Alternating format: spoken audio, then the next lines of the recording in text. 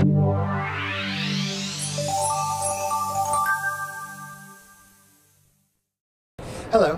my name is Dr. Benjamin Abella. I'm at the University of Pennsylvania, and I have just attended the late-breaking clinical trial session at the American Heart Association meeting in 2013 here in Dallas. And I'm with two of my colleagues who are also discussants at the late-breaking clinical trials session, Dr. Maaret Castren from Sweden, and Dr. Cathy Sila, a neurologist, who will be sharing, each of them, the trials that they were discussants on. I was a discussant on a trial pertaining to post-arrest care, and as you both know, the trial I was discussing involved the cooling of patients following cardiac arrest at two different temperatures, 33 versus 36. A remarkable trial.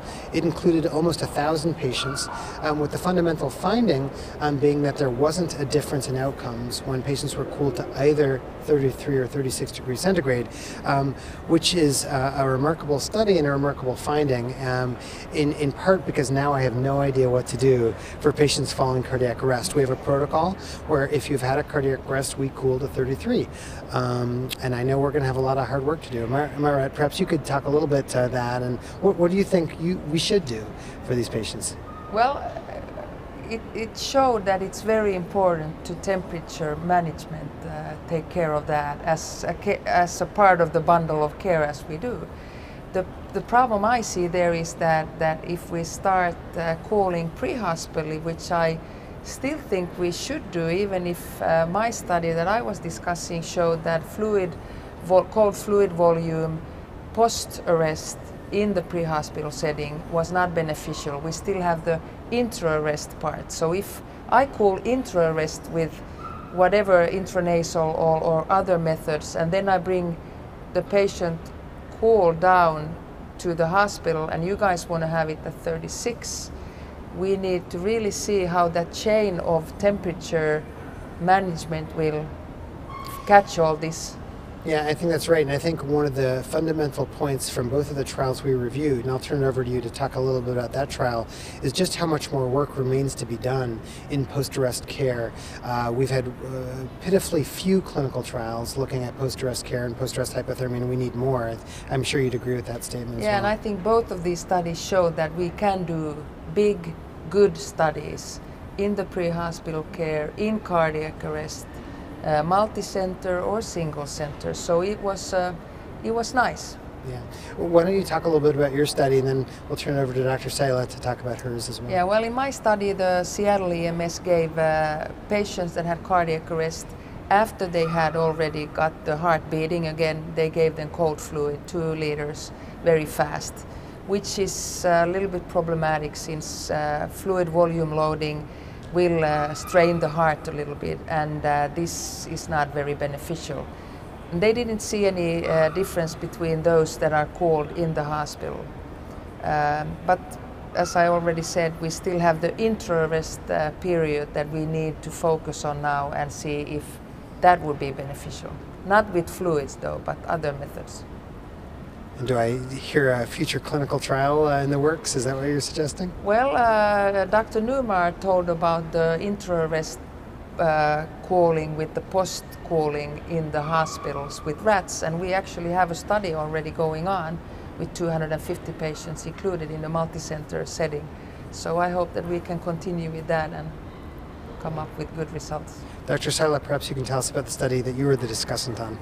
Well, I really resonate with this whole concept that we need more data, and particularly for these very common and vexing problems that we deal with all the time. I mean, the message was, use your best clinical judgment for my study. So acute stroke hypertension management remains a major issue for clinicians in terms of what orders do we write on patients, how do we manage that blood pressure. So this trial, it was a Chinese trial of over 4,000 patients. This is the largest trial that's ever been done in acute blood pressure management for ischemic stroke patients. And instead of a trial of a drug, it was a trial of a target. So the design was to lower the blood pressure between 10 and 25% over the first 24 hours, and then reach a target of less than 140/90 over the first 7 days. And the conclusion of this study was that active blood pressure management did not reduce their primary endpoint of death and disability at 14 days or hospital discharge, compared to a strategy of just stopping all their home blood pressure medications and not treating blood pressure. Now, the problem with this is that it's a negative trial in the sense that it didn't improve therapy. From my standpoint, is that it really didn't harm the patients either. And so there is a take-home message from this. For the patients that were entered into the trial, which are pretty much described as not in the very hyperacute period, moderate levels of hypertension, modestly small strokes. Their NIH stroke scale was 4, which is a pretty minor stroke. 2/3 of them could be discharged to home and could even live independently. So they really weren't very disabling strokes to begin with. That they didn't see stroke progression. And as a Chinese trial, length of stay was 13 days. You know, we don't do that here in the US, but the nice part about it was that they kept them there for 13 days. So you would think that if something would have happened like stroke progression from too aggressive blood pressure management, that would have been seen, there would have been a signal in the trial. So I think we do have some guidance about, at least for a subset of patients, you know, how we can manage blood pressure in that acute setting. You know, one thing I'm struck by, I'd be curious to hear both your thoughts, that one of the unifying themes of our studies is 2 of the 3 studies we looked at were not done in the United States.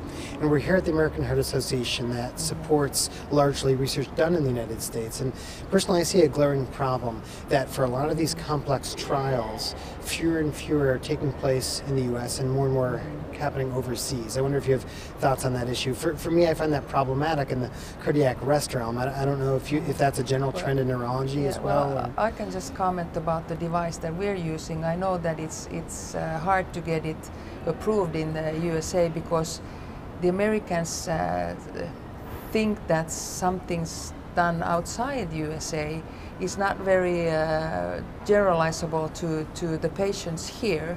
So it means that you really need to do the same studies outside and inside the United States. So I think, once again, like Dr. Chamberlain said years ago, we need collaboration because we have the knowledge together. And we certainly need collaboration in the sense that, at least for the stroke trials, strokes that occur in the Chinese population are of different subsets. And it may not be generalizable to European populations, Indian populations, African American populations.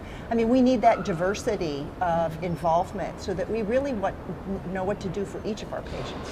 Yeah, I would imagine, especially in something like hypertension management, where there are genetic factors that play a large role in response to different classes of medications, that's really important. Certainly. So I've enjoyed our conversation, and hopefully viewers will have gained some insights into the studies, and I think it was a very exciting day. I think so too, and some bricks of the fundamental to evidence-based care has been laid here.